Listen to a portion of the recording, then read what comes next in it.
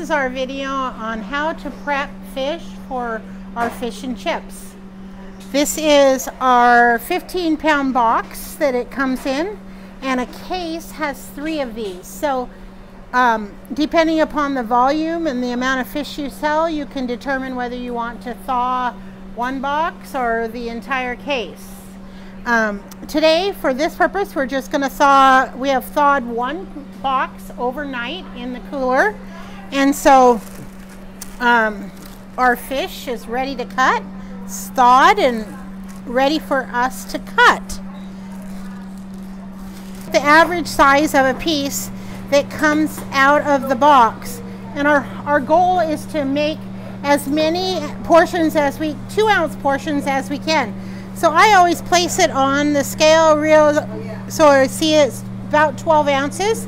So I need to get about 6 pieces out of this piece. And you're always going to see that this end is thinner than this end. So this piece is thicker. So of course these pieces are going to look longer and bigger than these pieces are going to look, depending upon how you cut them. Okay, so we're going to get ready to cut our fish now. And of course we have to use our safety glove.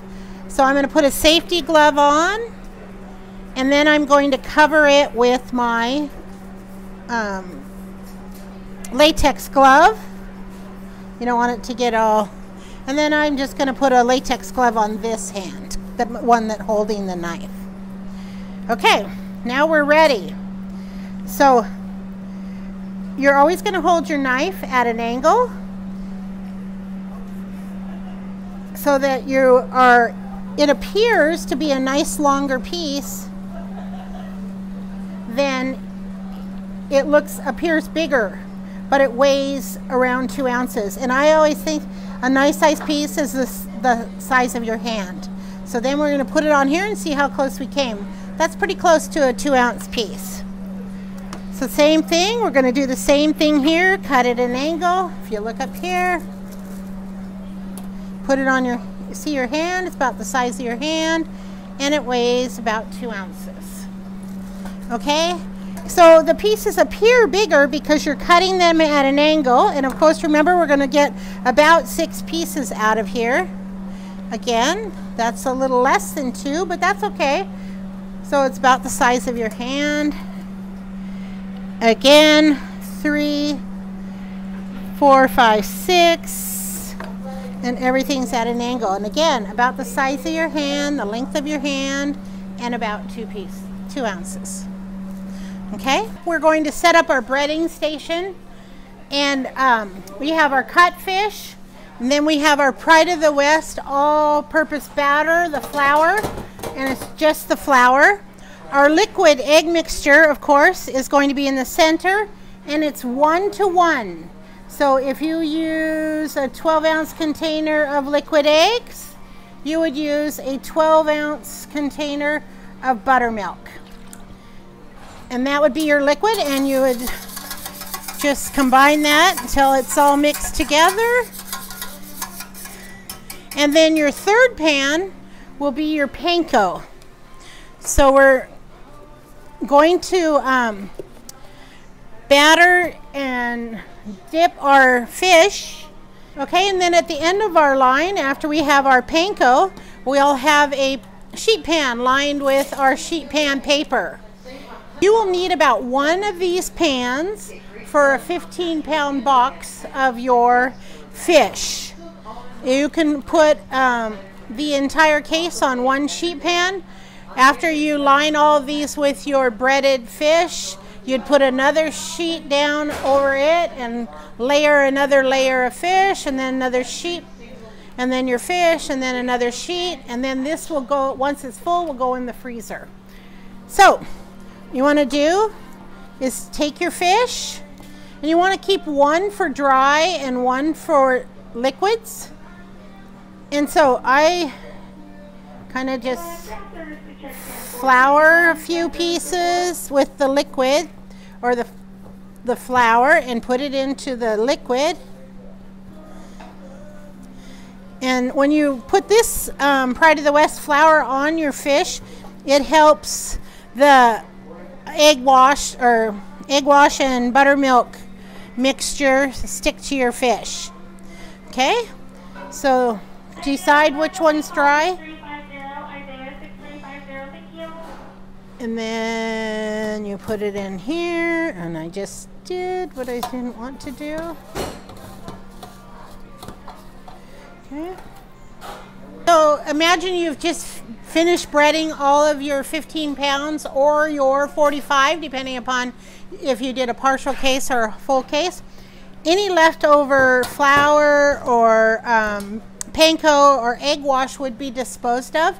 You would never want to put this back in the box or back in the bag, because that would be cross-contamination and you would contaminate the rest of your fresh product. So anything that has had fish in or that you've used always goes into the garbage when you're done.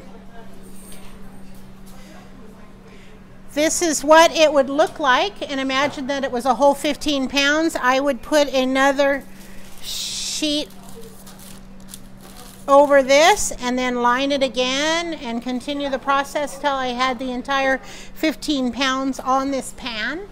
Then I would overwrap it with shrink wrap and put it in the freezer to freeze.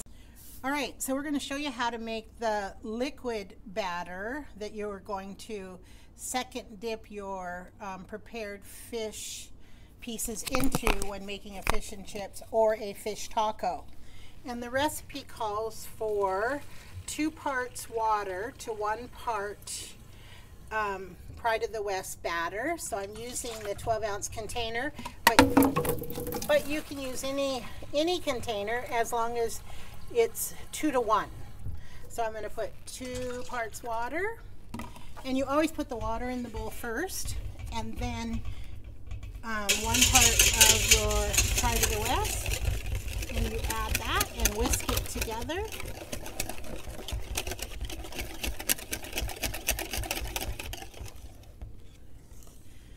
Make sure you get all the lumps out. And did I mention that it should be cold water? Never use hot water, because then you'd be starting to cook the batter before you are actually using it. And it should end up to be a consistency of more of a crepe than a pancake batter, because you're just going to use it as a light coating over the panko breading that you've already put on the fish. Just had a customer order a fish and chips. Looks like Christy would like a 2-piece today.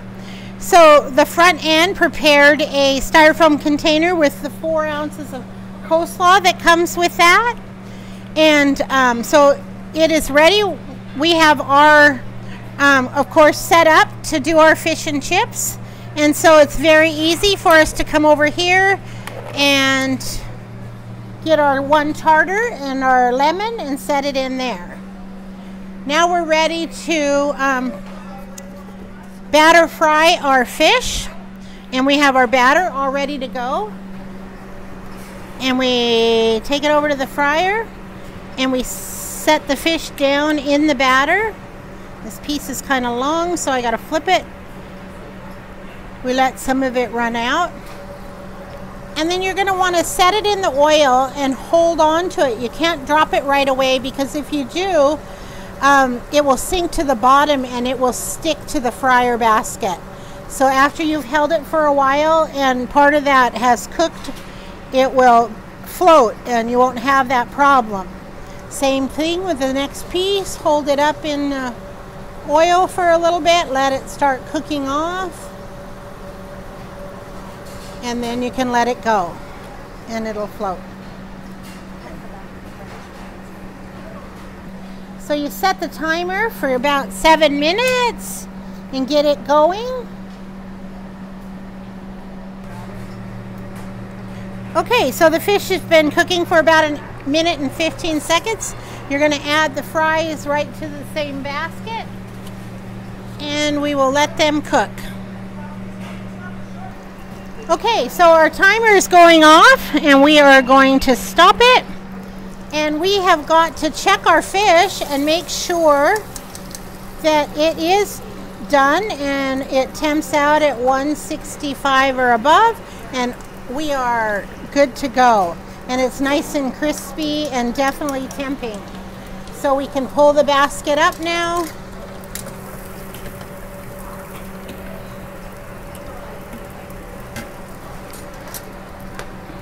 Okay, we're gonna put our French fries into our basket. Top it with our 2 pieces of fish.